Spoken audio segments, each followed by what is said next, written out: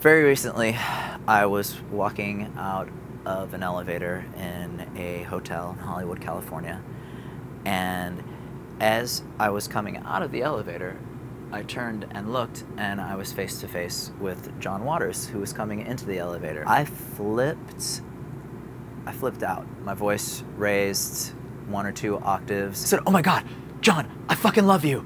And he turned around, he's in the elevator. I'm like almost walking back into the elevator. And I shake his hand and I say, "John, you've been such a huge inspiration to me. I mean, since I was in high school, before that." And he said, "Oh, thank you." I'm like, "My name's Davey." So my name's John.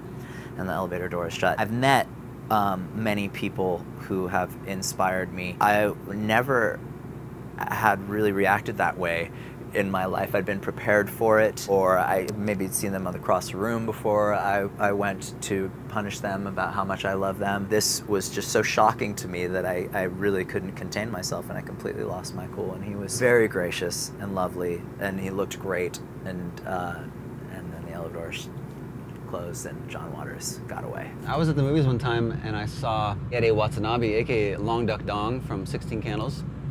And I'm like, there's Long Duck Dong. It's one of my favorite movies of the 80s. So I went up and it's the only picture I've ever taken with a celeb. He seemed very psyched to be recognized and have a picture taken with him. So living in Los Angeles, you see tons of celebs.